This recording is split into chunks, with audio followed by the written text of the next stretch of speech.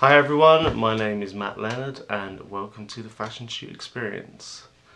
My job really at the moment is to be the linchpin to pull everything together. So I have many roles. I'm being mainly the producer at the moment.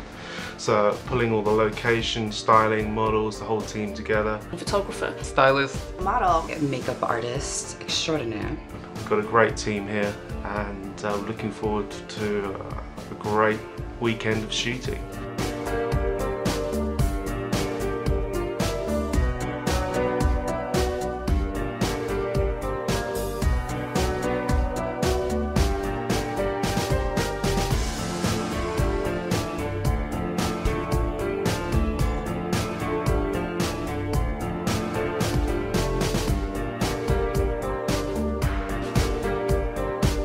So we've got a lot of requests to come back over to New York. We had a successful event last year in March, and October in 2012 I started looking for the location. It's always a bit of a task because it's a big team, we've got a big production here. There's going to be 30-40 people here today. We need lots of rooms, like I say, lots of different flavours to shoot it. So I managed to find one place where we are now in Long Island. Very big, beautiful house, very expensive. So the house is officially £100,000 a month, and she will not normally let it for less than a month. I approached her and asked her to hire it for a week, and she basically laughed me down. After a few emails, she said, okay, £25,000 for a week. And a few more emails later, I managed to sort of halve that, and a little bit more sweet, more talking later, I got a couple of thousand off. So as you can imagine, it's still very expensive, and this is just one piece of the puzzle. Yeah, it's crazy. Look a team to get into. What have you got on there? It looks really grubby, that lens. Boogers. I'm partnered with Natalie in Miss Aniela photography, and we often call it the left hand and right hand brain partnership. I do a lot of the logistic and technical sides, and Natalie's left to do her fantastic creative side. So we work very well on that front, and we enjoy these roles.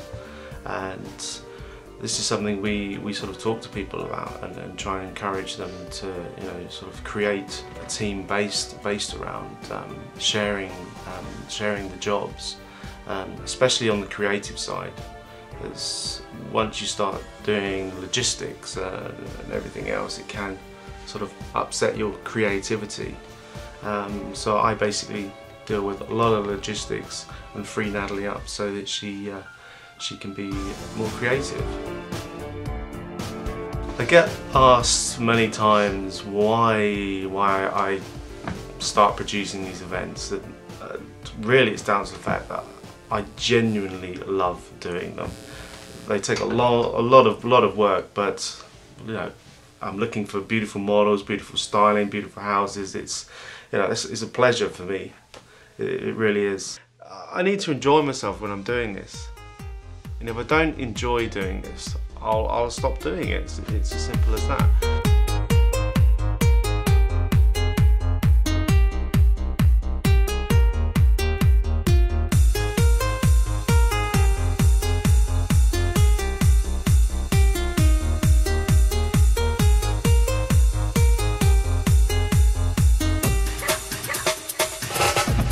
So I'm up first, always up first. First things, coffee's got to get on.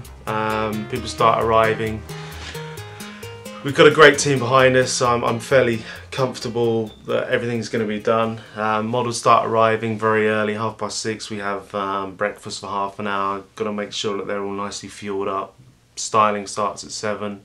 We had a big meeting last night just to make sure that everyone knows what their role is, so we know what models are going with which hair and makeup artist, and the other 2 models will be going into wardrobe just to have a loose dressing, just so we know that everything is working. We have 3 sessions in the morning. These have got to start on time. So if we start having 2 sessions in the morning and 4 in the afternoon, people start getting tired. And we'd like to have a nice lunch break as well, so that everyone can just unwind for a little bit, get some energy, and then we have a nice long afternoon shooting.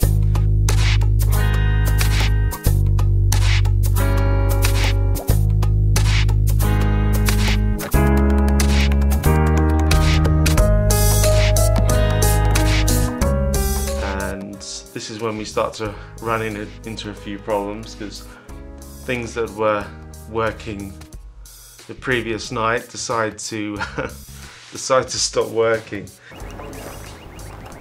No, I don't know what to say. I don't know what to say. It's just unacceptable. So they sent me 5 flash units and 2 of them are not working. It's fine. That's all that matters. Hold on, Sunshine. Where's the other pocket wizard? But there's always a workaround. I understand that things happen, and I always have contingencies, because you know, we've been doing this before, and I understand that things go wrong, and you need to have a backup plan. I don't know what to say. I really don't know what to say. Are you there? Just take them, put them in the bin. People outside of the industry like really have no idea, and like producer is like a nice word for you do everything to make sure it gets done.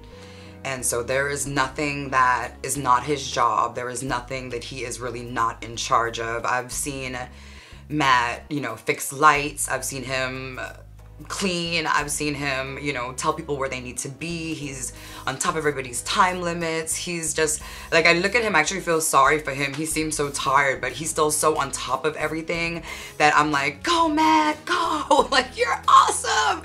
And it's like, he's, you know, jet lagged, he hasn't had any sleep, and he's just trying to make sure that everything gets done so the pictures are beautiful, and that, you know, Natalie doesn't have to worry about anything but taking beautiful pictures. And that is his role here today, really, as producer. Like, you're on top of everything, and it's a hard job, and he's really a great guy for that job. So on our fashion shoot experiences, Matt and I generally have quite kind of distant roles. We're usually in different places at any one time. He's taking care of getting everyone in the right place, and then when everyone's in the right place, he is sorting out technical problems and running around, and I'm busy just shooting in my particular slot.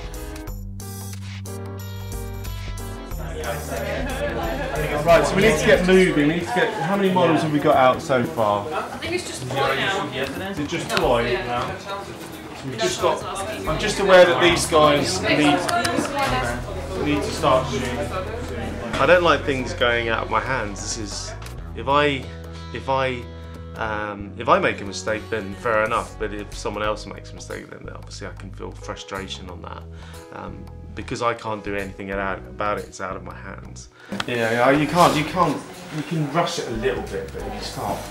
Because he's just going to get annoyed if I start banging on the door. Oh, totally. He's only doing his thing. It's your gig, not his. It's our gig. Ooh, still drama. Yeah, exactly. He really knows how to tell you what needs to be done without offending or without, you know, making it sound like. A lot of people talk to you, especially in the fashion industry, and sometimes it could seem like really urgent or even degrading at times, but Matt is never like this. He's just, he knows how to do it very polite and not offensive at all. Not a lot of people can do that.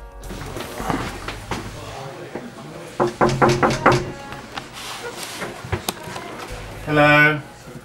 ETAs.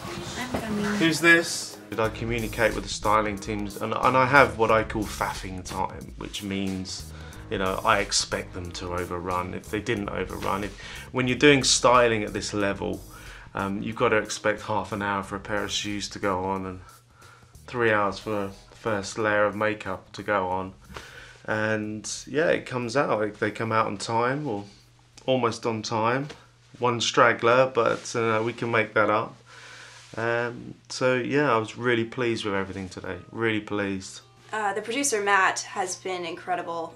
He's been floating around everywhere, just omnipresent. I feel like every time I look around, he's there, and he's just offering so much help, you know, whether it's holding one of the reflectors, or, you know, throwing a skirt up in the air so we can catch it as the shutter clicks. And it's just, he, at the same time, he's trying to keep everybody organized, and he has his own things going on, but he's been incredibly composed and smiling. Like, I can tell he's actually enjoying being here and doing this, which is, it's great. Makes me feel like I'm making him happy, which is very important to me too. Basically, it's a really simple trick. You get some heavy lace, throw it over. This takes about 5 minutes to warm up. Okay. And that's not going to get too hot on you? Nah, it's okay. I've had that on there for like hours and hours. That's an LED light? No, this is HMI. Okay. But you can see what's happening already, look. Sharon, I'm just changing your shot completely here. What? I'm just throwing Wow. Yeah, I'm just What throwing... did you just do? But I'm on my lighter, you completely messed it up. I know, yeah. But this is what I do, I interfere. Oh, wow!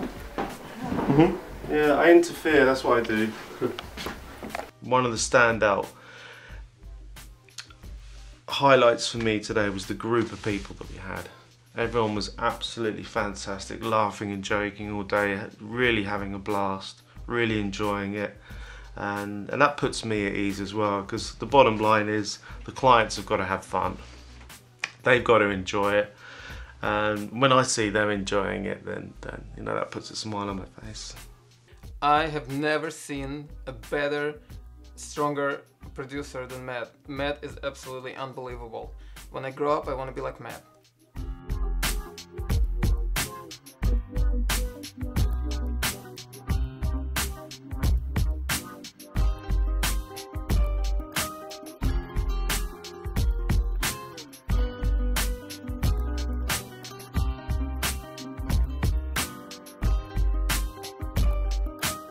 Setting up on the third day is just, it's pretty much already done. Anything that can go wrong technically generally has already gone wrong by then. Oh my god, my brain's completely gone. You're going to be out.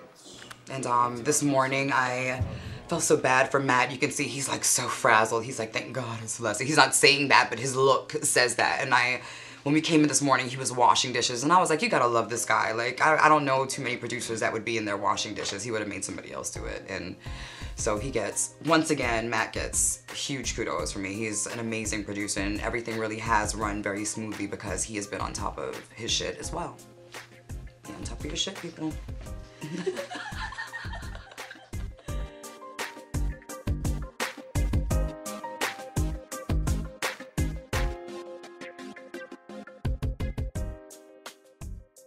I keep everything moving because obviously the third day, the energy is just a little bit lower, The first couple of hours, everyone's needs a little moving on. It's a little bit slower to get going.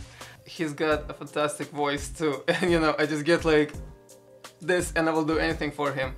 No matter how tired I am, no matter how I just don't want to do anything, but Matt comes in and with his beautiful British accent, he tells you something, you're just like, okay, 5 more minutes, done. So I'll do it again. I can go right now and do the whole thing all over again.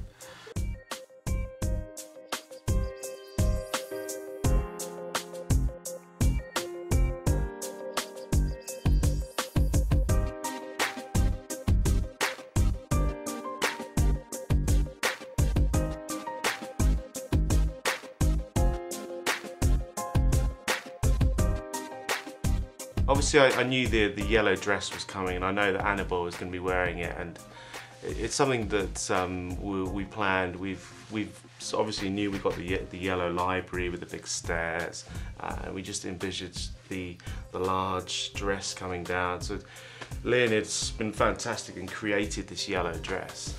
So we approached him with the idea of, end of the day, taking Annabelle into the pond and just falling around with the dress. And luckily she was a real, like I say, a real trooper, a real sport, and she was up for it. And we got some great images.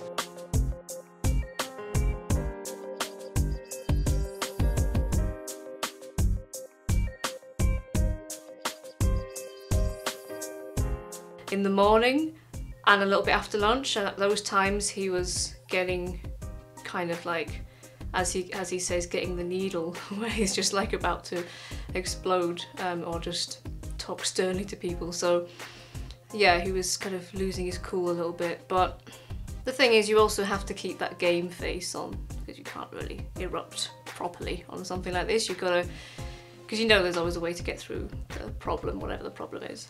It's just tired, that's all it is, it's just tiredness, you know.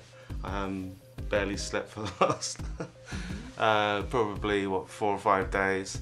But you know, even when it got a little frustrating toward the end, and everybody was a little tired, and you know, Matt was trying to assemble everybody for second part, you know, last part of the experience, and you would think he should get really frustrated and angry, but he didn't. He still kept himself together, and he was really nice. Matt was a little bit frazzled today. Just the very last day of the shoot, everything coming back together. I think the whole maybe stress of the experience got to him, but he was still able to, you know, give help where it was needed, and he was still able to give ideas on set, and, you know, still help out as much as he could. And, you know, I think regardless of how stressed he might have been or frazzled, he still was able to do his job. And you know, everybody gets stressed out, so I don't blame him at all for being just slightly a little bit frizzy and frazzled today. we can have a little bit of an energy drop, but we managed to get through it, and everyone's really happy. All the clients are happy. No more technical problems. No real dramas. We managed to have some great fun at the end and finished on a fantastic note, and I'm over the moon with that. And one thing I will say is, anything's possible if you really put your mind to it. I mean, you can see that we've got all of these models, all the styling, all these clients, and on paper it just looks impossible, but if you plan it correctly, take time, then you can do it. It's a big effort to pull a production like this together, but when it does come together, it's really rewarding, very rewarding. The best advice I can give you is don't be scared of your big dreams. You know, if you can think about you're thinking about doing it for a reason, because your subconscious wants to do it. It's saying to you, I want to do this. So there you have it. 3 days of mayhem, and everyone's over the moon. We've had a fantastic time, and that's it. It's over. It's finished until next time, and that's it. Fashion shoot experience.